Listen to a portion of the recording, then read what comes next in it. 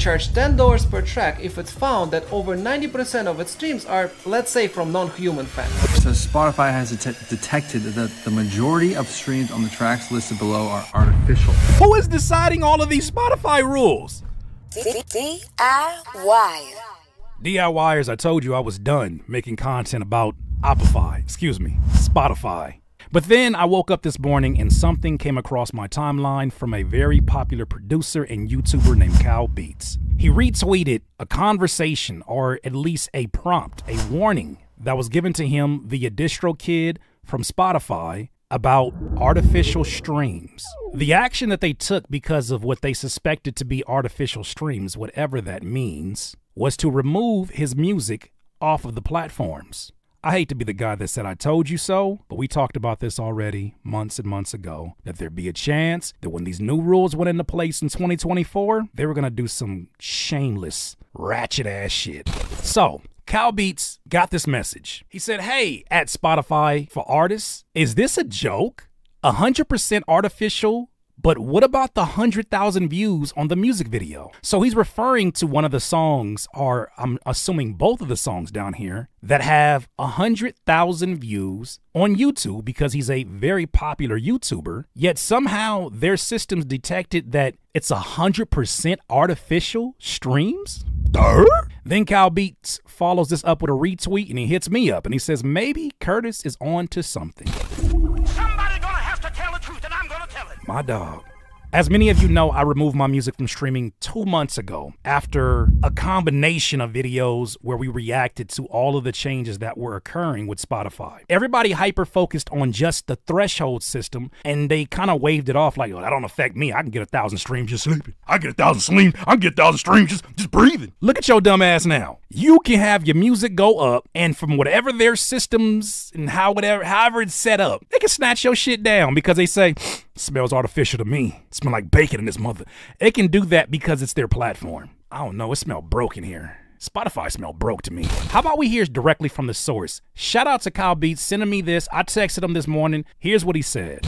Okay, so got a message from Spotify today. It says Spotify on DistroKid. It says Spotify has detected that the majority of streams on the tracks listed below are artificial. As a result, your release, here it is right here, I'm reading it. Your release containing those tracks have been removed from streaming services, or from Spotify. They removed it from Spotify. And here's the song, Look What I Started, As I Go Freestyle.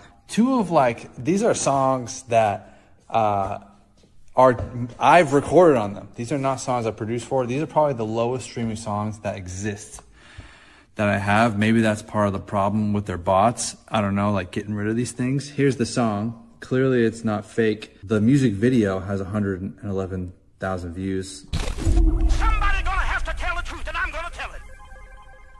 What is this system they're using? How can AI strip down my songs and give me stems, but they can't figure out a system for artificial streams? How is it that I can hit up customer support like I did in one of my last videos and tell them, hey, delete my page, and they say, we can't do that. We can't do that. How the hell can they not do that, but they can detect artificial streams 100%? And a man here has over 931,000 subscribers. They're 100% artificial?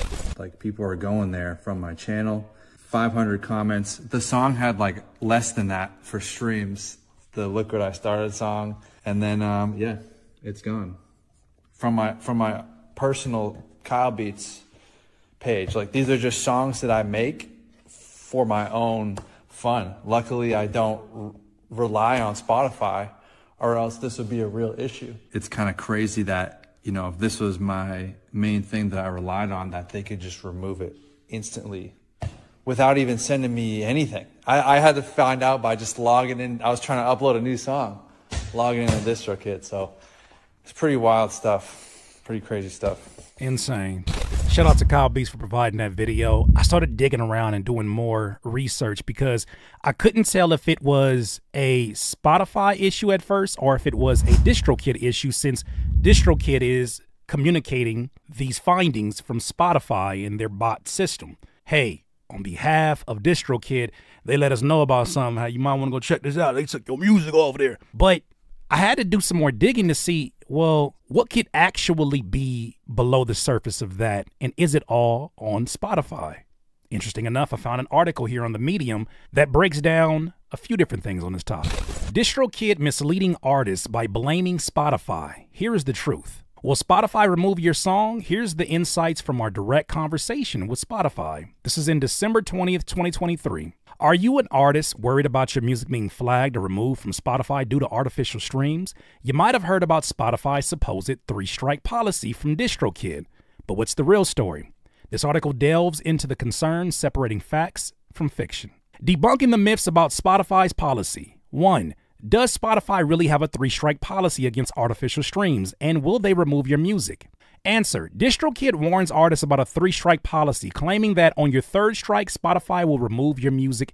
In accordance with Spotify's guidance, you will be banned from Spotify and required to pay Spotify's fine of $10. This statement, however, is false.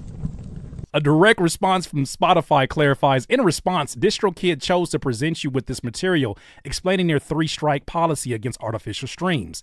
Spotify did not produce these materials, nor do we require you to engage with them.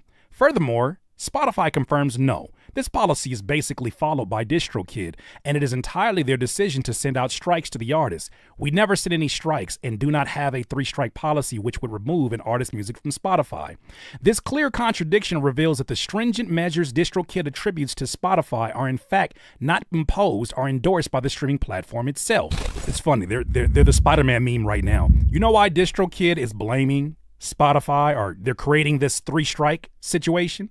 Because there was a rule. I remember there was one of the new guidelines from Spotify. What's going to be the changes in 2024? Spotify said they were going to start penalizing the distributors.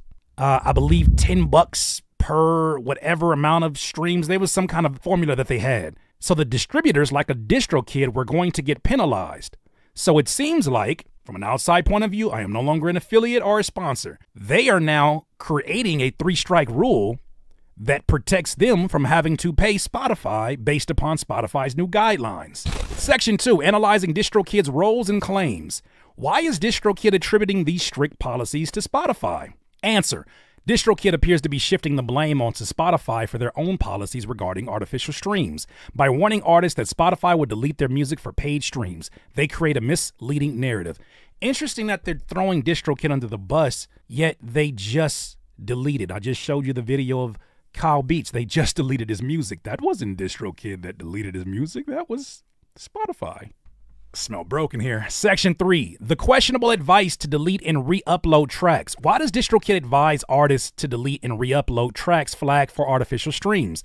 This advice from DistroKid might stem from a fear of being fined by Spotify. Somebody gonna have to tell the truth, and I'm gonna tell it.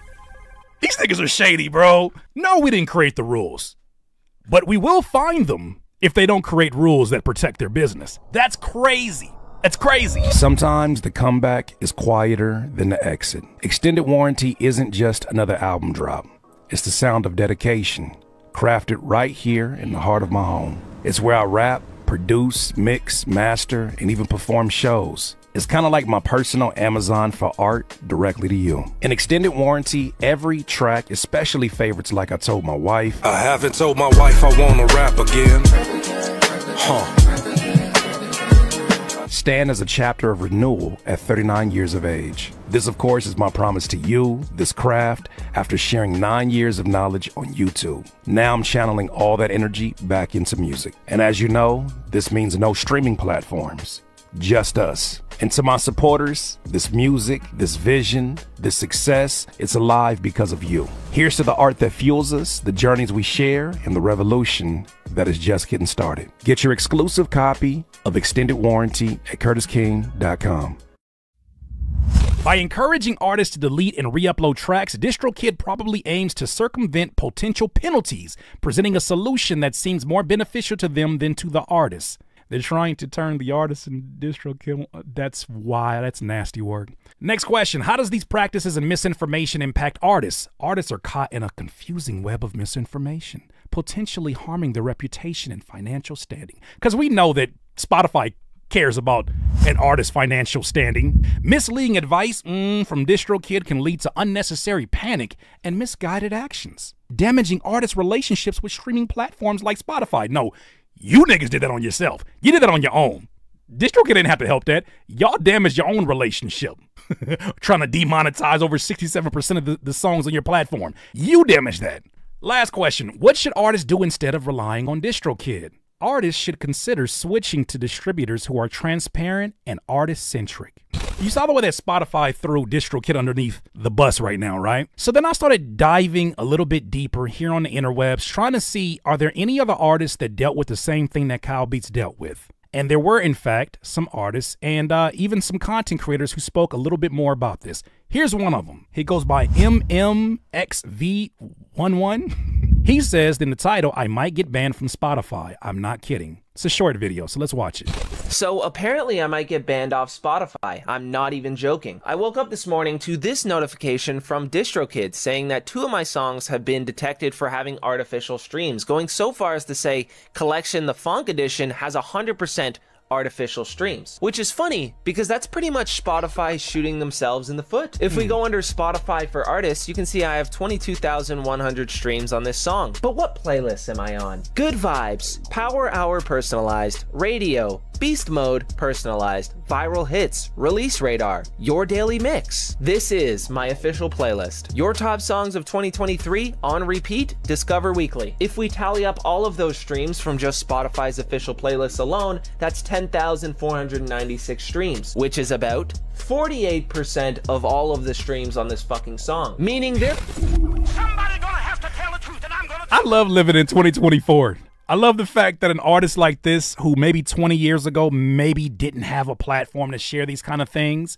I maybe didn't have a platform to reshare his video.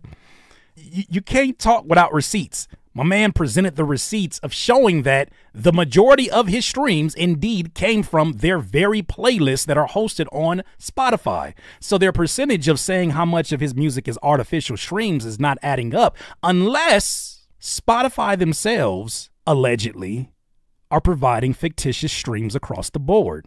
Well, that would make a lot of sense considering that their CEO is also someone who benefited off of who benefited as a CEO of uTorrent when music was being distributed from his software. Wasn't what the sole purpose of it was file sharing, but who benefited in a company in which music and movies all got distributed on uTorrent using this software. Now that software eventually got sold off to BitTorrent, and him and the person that was responsible for coding this said website, uTorrent, yeah, he hired him over at Spotify when he ended up becoming the co-founder and CEO. But that's neither here nor there. they're feeding me 48% of those fake streams apparently. Good fucking job. Round of applause for Spotify for doing their due diligence. If we take a look at the stream chart on this song, you might see these random spikes, especially one for 7,000 streams. I was suspicious when I saw this too, but I calmed down a little bit when I realized, oh, it's just their, algorithms or editorials or whatever the hell they're doing behind the scenes. But apparently they're all fake, so what can you do? And the exact same thing happened to my song Acid House Edition. It's only at 11,716 streams, but funny enough, all of the editorial algorithm playlists that I was put in are not showing up here under the playlists anymore. But if we go under source of streams, you can see Spotify editorial and personalized playlists is on here. And the algorithm is 36% of my total streams apparently, despite it not even showing 30% of my total streams from algorithmic playlists across all of these. And if I get banned off Spotify, I guess we're doing it the old school way, selling hard copy discs to my fans individually. So well, it sounded like he said that sarcastically, but for someone who's doing it currently right now, let me tell you, you might be surprised at how very little amount of people you would need to do some decent things financially with your music. I just released an album on January 24th called Extended Warranty. And as this tweet here states, with receipts, we cleared $1,000 the first day on my new album, Extended Warranty, going direct to consumer. No DSPs, no nerdy ass playlisters, no streams attached, just Bandcamp and my personal website and amazing music.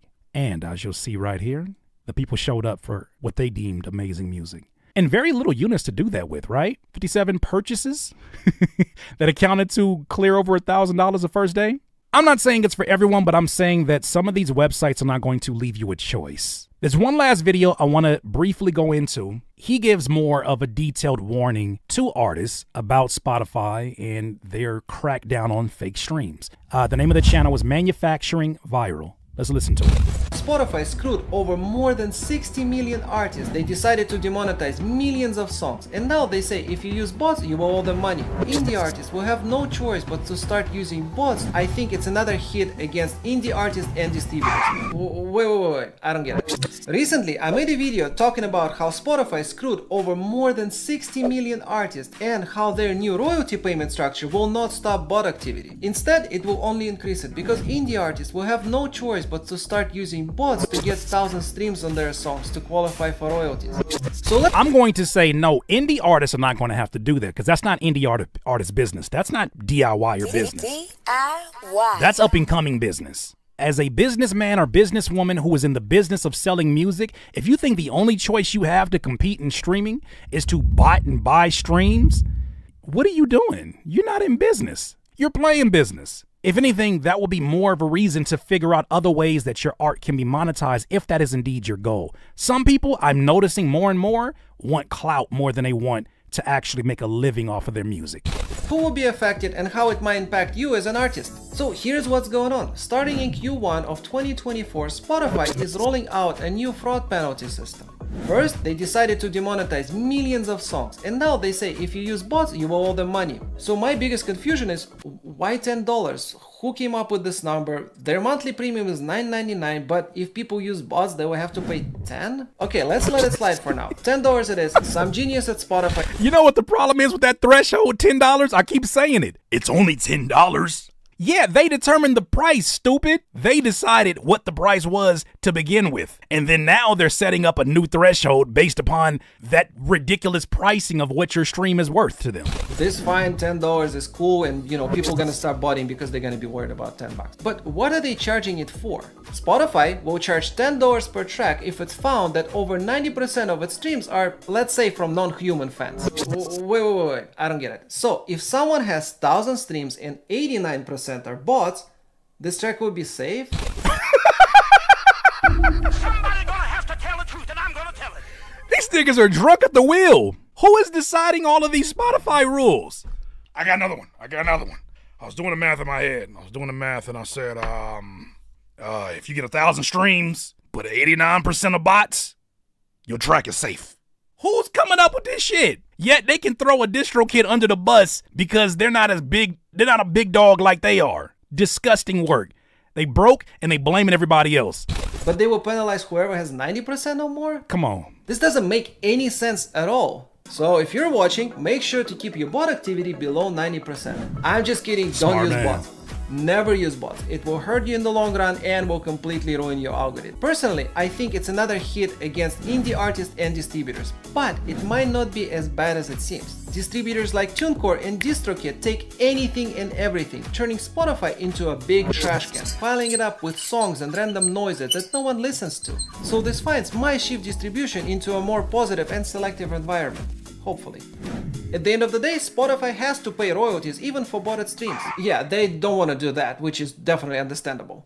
When a song crosses the 90% threshold of artificial popularity, this means the label, artist, or distributor gets the bill. According to Spotify, this targets tracks mostly fueled by bots, keeping most legitimate indie and major label tracks safe. I just have so many questions. Okay, so let's say Spotify determined that the song is botted and they fine them $10. Then what? Will the song be taken down? If the song has 1 million streams, it's around $4,000 in royalties. So if the song is botted, will they take $10 and then they pay the remaining $3,990? Will streams be removed? Is there a way to appeal? I highly doubt that humans will be checking every track to decide if it has bots or not. Somebody gonna have to tell the truth, and I'm gonna tell it. I'm gonna give him one of these too. Spotify, you're trash. I feel like for legal reasons and also to have the space for flexibility, they're specifically being very vague about these details. So that way, when they spin the block on y'all, when they do all this extra out shit, they can say, well, we kind of gave you a warning. By being vague, that means any of this is possible. Disgusting. Because imagine if you did get 1 million streams the right way. You're expecting your measly little punk-ass $4,000 check for all that damn traffic that you generated, for all that time that you kept listeners on the platform, which you're a lot more valuable than $4,000, but I digress. Imagine it's not just a one-time $10 fee. Imagine it's $10 per stream over what they consider the threshold. So say they determine, hey, 90% of this is artificial. Could they not take 90% of what the income is for that? Or could they say whatever is above this percentage, we're going to start deducting $10 at this frequency? That's interesting how they threw DistroKid under the bus because of their own vagueness. But they're being vague, I believe, for legal reasons. They will most likely be using AI to determine it. But AI might be wrong and decide that the song is botted even if it's not. I hope they will allow people to appeal, but even if they do, it probably won't do much. Fining for botted activity is actually a pretty common practice with record labels. Record labels do not bot their songs in any way and keep it very clean. Of course. But sometimes artists or managers would do something shady to make song appear more popular than it is. Or a famous song is added to a botted playlist without anyone's knowledge. I will explain what it means later in the video. So if any suspicious activity is detected, the record label will get fined by the streaming service. Oh, what a tangled web we weave when we conspire to go out and stream. Artists that are relying upon streams, I hope that you are seeing the writing on the wall. Spotify, being one of the biggest platforms for music streaming, is doing a lot of things right now that you should be very concerned about, or at least aware of, especially if you're relying upon this being a means of generating income. For those of you that are out here who are going to town for, you going to Pound Town for Spotify, they're really looking out for the artists. They're artist centric. For those of you that are going that crazy in the paint for Spotify, you should be ashamed of yourself, because I know that you have to. If you have any kind of decency or appreciation for art, first of all, or for the artist that you work for, you should look at this and see how shameful this is. The people who seem to be championing and be putting the pom-poms up for streaming never seem to be the artists. The true artists who really respect this craft and don't look at it as a lick are people who are directly financially benefiting off of the lie that streaming is the best way for you to make money as an independent artist. Disgusting, DIYers. Those are my thoughts, though. You let me know what you feel about these. DIYers, if you enjoyed this content, make sure that you hit the like button and maybe even consider subscribing. Come on, man. Stop being greedy. Peace.